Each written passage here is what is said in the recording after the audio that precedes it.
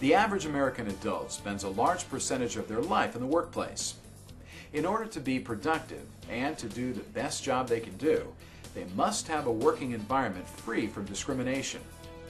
Discrimination of any type has no place in an organization, and sexual harassment is perhaps the most destructive form of discrimination.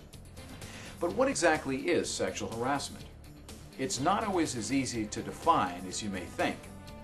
In this program, we'll examine what sexual harassment is, give you tips on how to recognize sexually harassing behavior, and advise you on what you should do if you're a victim of sexual harassment. Not dealing with sexual harassment can undermine the success and morale of any organization. We all want an environment where everyone is able to do their best and work together effectively as a team. To accomplish this goal, we all need to be aware that sexual harassment exists and it must not be tolerated on any level. First, let's take a look at some statistics regarding sexual harassment. You might be surprised at how prevalent sexual harassment is. According to national polls, over 30% of female employees report having been harassed in some way in the workplace. That's 30% too many, and it's not just women who are the victims of sexual harassment. But what can you do about it? The first thing is to know the law. In 1980, the Equal Employment Opportunity Commission declared sexual harassment an unlawful employment practice. In 1986, a major Supreme Court decision affirmed the illegality of sexual harassment. In 1998, the court mandated that employers take appropriate steps to stop sexual harassment. To put it simply, sexual harassment is against the law. It's the employer's responsibility to train and educate all employees about sexual harassment and stop sexual harassment in the workplace. It's your responsibility to report any cases of sexual harassment to your supervisor or other appropriate party immediately.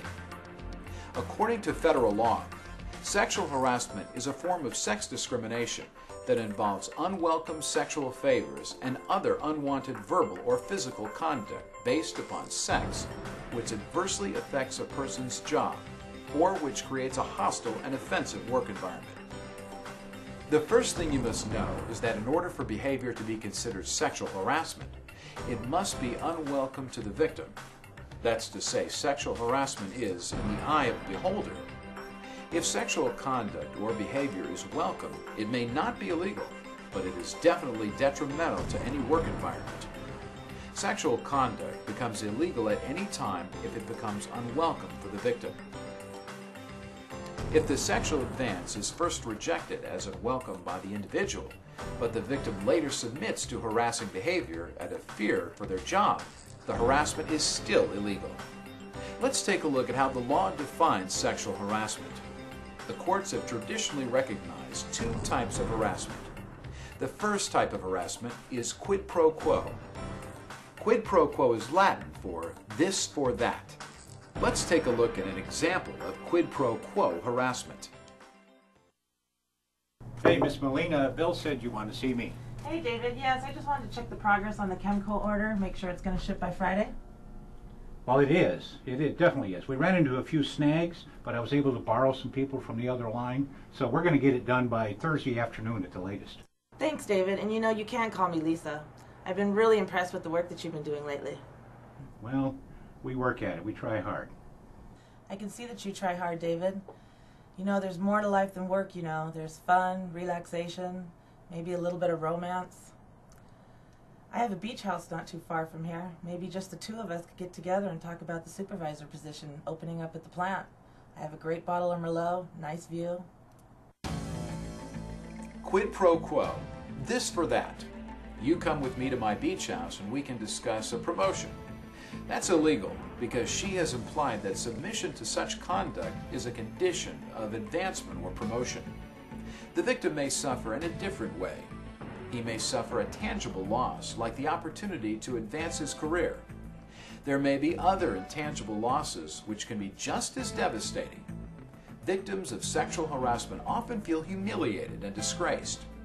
Some people suffer guilt, mental anguish, and loss of self-esteem. You might be saying to yourself, how could that last example be sexual harassment? Nothing was said, it was only implied. She didn't say he wouldn't get the promotion if he didn't go. In fact, subtle remarks like these can be the hardest to detect and are often the most frequent type of harassment. I have a beach house not too far from here. Maybe just the two of us could get together and talk about the supervisor position opening up at the plant. I have a great bottle of Merlot, nice view. Just remember, once the conduct becomes repetitive and unwelcome, it's considered sexual harassment. It doesn't matter if a comment is explicit or hidden in innuendo. The law states that repetitive sexual harassment behavior is illegal. The law also defines a second type of sexual harassment, hostile work environment sexual harassment. This type of harassment is defined as unwelcome verbal or physical conduct such as pictures, words, touching based upon sex that interferes with an individual's job performance or which creates a hostile work environment. For example, repetitive lewd gestures or comments and any advances that invite sexual activity may be considered sexual harassment. Hey Leah, can you grab that bus tub right there? We need to get some table size. Sure. Thanks. Nice, very nice. Thank you. Different people have different levels of sensitivity about a variety of things. This includes pain, emotions, stress, and of course, sexual issues. We're all different and we may have different moral standards. What may be a joke to one person may be totally offensive to someone else. Legal rulings have determined that occasional teasing or simple rudeness is not sexual harassment. However, it becomes illegal if a reasonable person finds it objectionable and the victim subjectively or personally finds it offensive. For legal sexual harassment to occur, it must be based upon sex. That is, it must be of a sexual nature or it must be harassment that is gender-related. Examples of behavior creating a hostile work environment could be dirty jokes, sexual contact, or offensive comments directed at a particular gender. Just females or just males, or something offensive to men and women. If harassment occurs simply because an individual doesn't like a coworker and that harassment is not of a sexual nature, there is no legal sexual harassment claim. However, it is important to remember that on the job, harassment of any type is wrong and should be avoided. Hostile work environment sexual harassment is more prevalent than you may think. Consider this case involving a female maintenance worker. Many of her male co-workers disliked or resented her. They never directly propositioned her or made overt sexual comments to her, but they gave her a hard time about everything and tried to make her job as unpleasant as possible. Why? Not because they disliked her as a person, but because they didn't like the idea of a woman doing that particular job. Males in similar positions were not harassed. This was a case of gender-based hostile work environment harassment. However, the more common type of sexually hostile work environment harassment does involve behavior that most people would define as sexual. Remember, sexual harassment can be committed by almost anyone, a coworker, a boss, or by a third party such as a vendor or a customer. And the behavior must interfere with the victim's job performance, making the work atmosphere abusive. Here's an example. Good afternoon. How may I help you? Hey, darling, how about drinks and dancing when you get off? Hello, Mr. Bishop. How can I help you? Not so fast, sweetie. I thought you women kind of liked it slow. Mr. Bishop, I do have another client on the other line. Is there something I can help you with? There sure is, darling, but you know what? You go ahead and take care of that other call. We can talk about us when you're through. In this example, you can see how the behavior of the customer affected the victim's job performance. But is that enough to be ruled as sexual harassment? For it to be illegal sexual harassment, the behavior must be offensive. But what's offensive? One of the best ways to help answer that question is to ask yourself, would I act the same way if my spouse or family member were standing beside me? Or just stop and ask yourself, is my behavior unwelcome? Unwelcome is the key word when defining sexual harassment. Remember, sexual harassment is in the eye of the beholder. Simply put, when any unwanted, unsolicited, unwelcome conduct is imposed upon a person because of their sex, which is offensive or undesirable, it's sexual harassment. The Supreme Court has said that the provocative behavior of the victim, like the way they dress, sexual openness, or implied sexual favors, can be used to help determine whether or not the harasser's conduct was unwelcome or whether it was invited. It's your responsibility to know what your organization's policies are regarding appropriate dress and professional conduct. Why? Because many organizations have people from a wide range of ages and backgrounds as part of the workforce, from first-time job holders to experienced employees who have been with the company for years. Each brings his or her own moral code to the job. You need to make sure, regardless of your background, what kind of dress and behavior is appropriate for your work environment. It's also important to understand how sexual harassment can affect others who are not directly involved. For instance, what happens if a less qualified employee gets a promotion that should have gone to someone else because the less qualified person gave in to sexual harassment?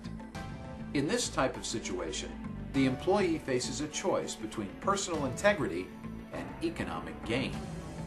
If he or she takes the offer and is promoted, some courts have said that his or her fellow employees have been the victims of unlawful discrimination. Let's say another woman refuses the sexual advances of the supervisor. No direct action is taken against her, but her work environment becomes intolerable and abusive. She may still be the victim of sexual harassment.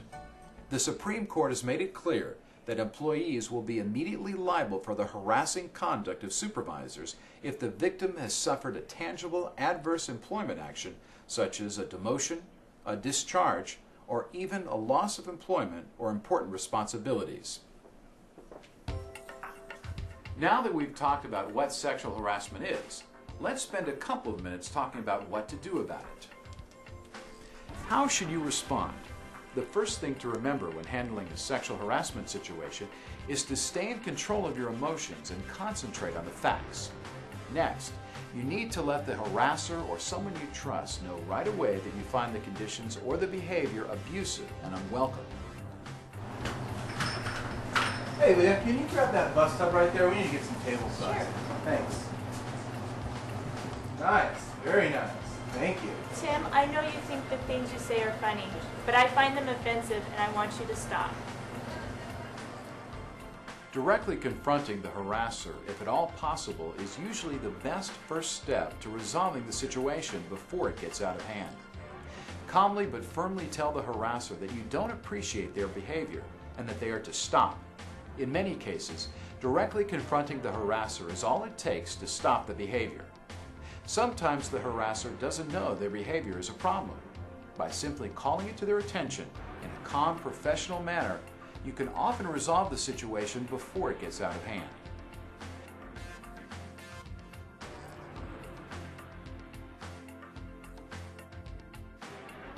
But what if you try to handle the situation yourself and the harassment continues? Or what if you don't feel comfortable directly confronting the offending person? In those situations, you should go to a third party for help. For instance, that might begin with reporting the incident to your supervisor. If the harasser is your supervisor, you should immediately go to his or her boss or someone in your organization who is designated to handle sexual harassment complaints. Last week on the 8th, he asked me to go out of town. Business trip, he said. What did you tell him? Well, I told him no, but he wouldn't let up. He said that it would be good for my career and that I might even get a promotion out of it. You know, I do a really good job for this company, and it's just not right that I would have to put up with that in order to advance. Once you've reported the situation to the organization, management, or human resources department, they have a legal obligation to investigate the situation and resolve the issue. Your employer should attempt to keep the matter as confidential as possible and ensure that you are treated with respect during the investigation process. Sadly, sexual harassment is a problem that isn't going to just go away. Everyone needs to do their part and take the steps necessary to ensure that it doesn't happen in your workplace. No one should tolerate any act in the sexual nature which is deliberate, repeated, unwelcome, or detrimental to a professional work environment. Remember to know the law. you should be familiar with and be able to identify the different forms of sexual harassment. You also need to be aware of your rights under the law. Speak up and confront the harasser or take one of the alternative actions discussed in this video. You need to follow your organization's policies and procedures to stop and prevent sexual harassment. Finally, take personal responsibility to ensure your organization maintains a professional environment free from sexual harassment. By taking personal responsibility for your actions, by doing what you can to prevent sexual harassment, and responding quickly when it does occur, you can continue to make your organization the kind of place you and others enjoy working for.